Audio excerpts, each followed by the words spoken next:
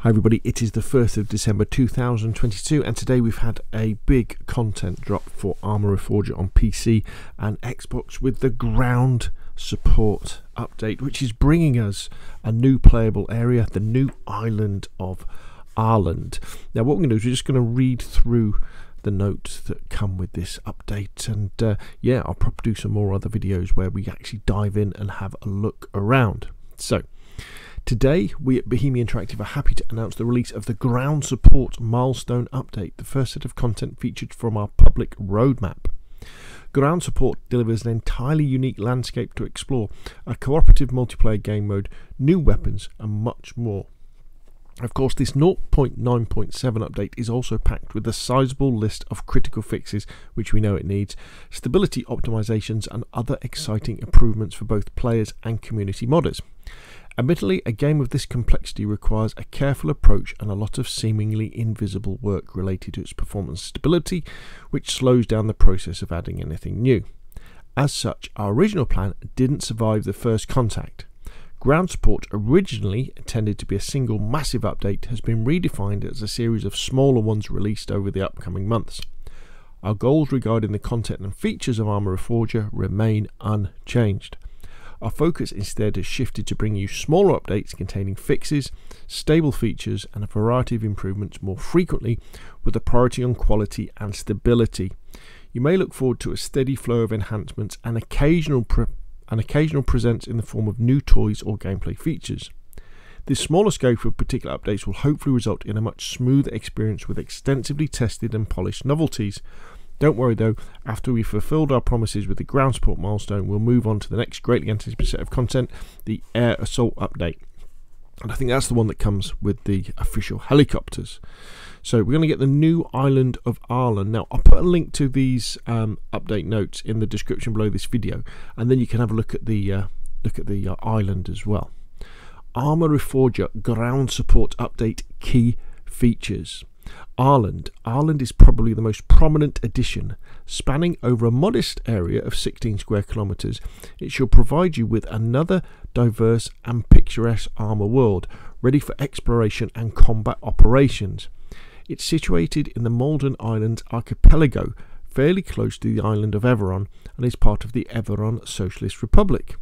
The island features a rural landscape with 2 picturesque villages and a windswept military area in which heaths and pine groves surround the vast military airfield with plenty of unique structures.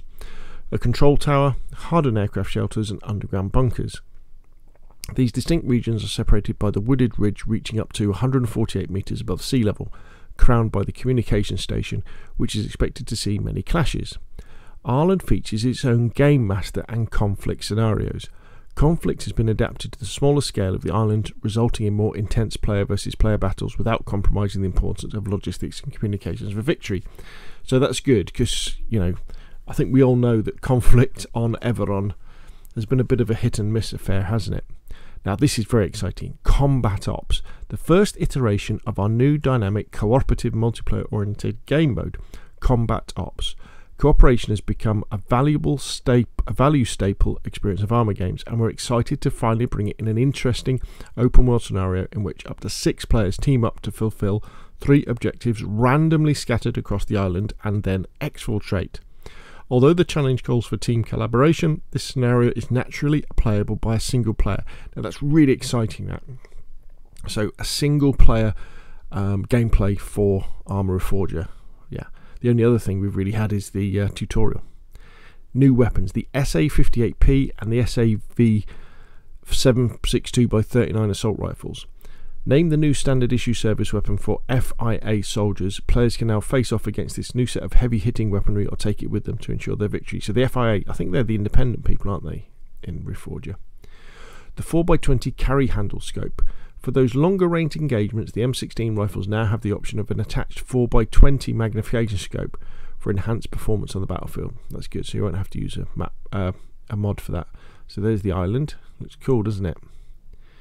There's the radar thing. Continue with other highlights from the Ground Support update. Here's a list of other important changes included in this 0.9.7 milestone. Scenario framework. Combat Ops has been created using the new scenario framework, which shall be immensely helpful to community scenario designers. This new function will allow users to create their own scenarios in Workbench while possessing minimal scripting knowledge, an easier way to create playable content. We will post a detailed tutorial on our wiki soon. That's their wiki. We intend to polish and expand this system so that it could be useful as a general scenario logic in the other official game modes in the future. Damage and healing logic. The system of bleeding, healing and injuries has received quite an overhaul, including a rework of the structure of consumable items.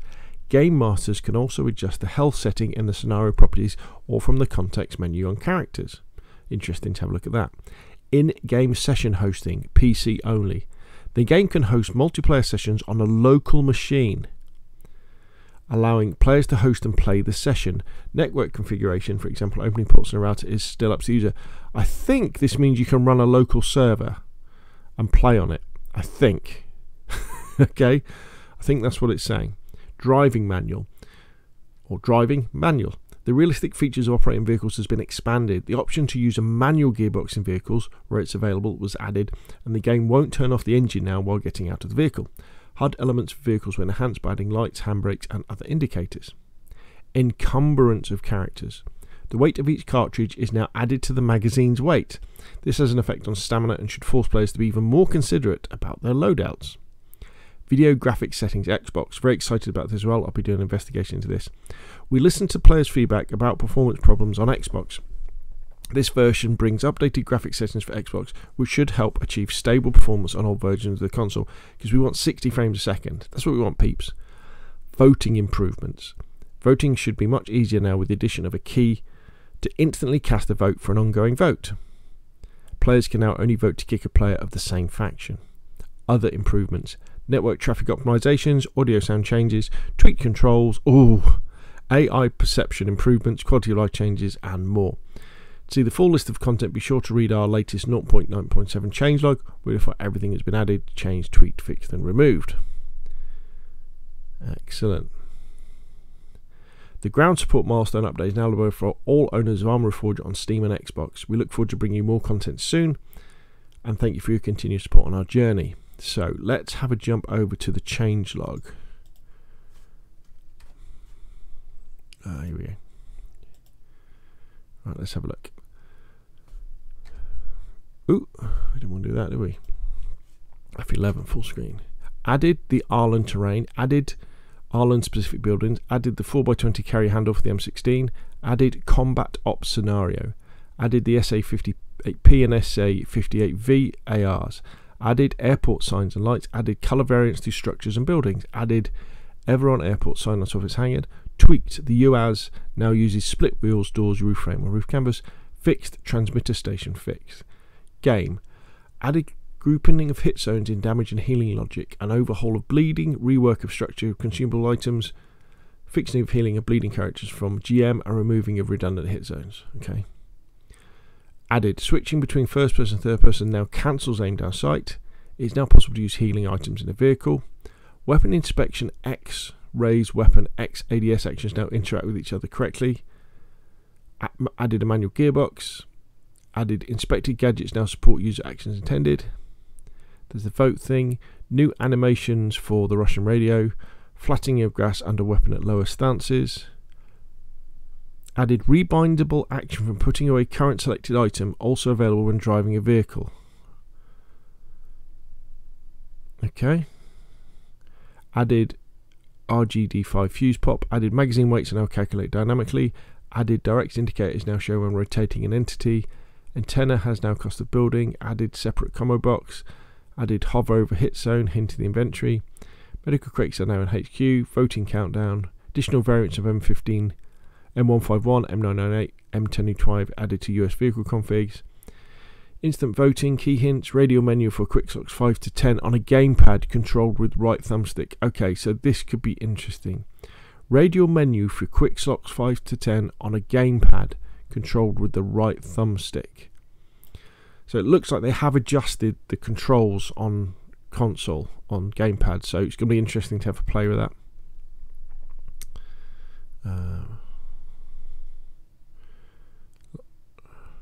Here we go. Change right thumbstick single click toggles free look. Right thumbstick hold triggers focus instead of free look while not driving. change. Stance adjustment and leaning forward from RB plus right thumb to RB plus left thumb. Okay, so I think that's so that you can strafe while aiming. You think they would have put all the control changes together, wouldn't you?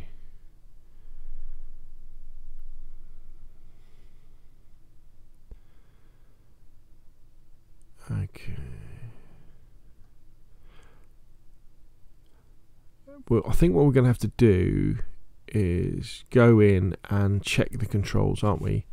And see what's actually changed in the game and having a play. Okay, it's all interesting stuff. So there we go. The ground support update is now live for Arma Reforger on PC and Xbox.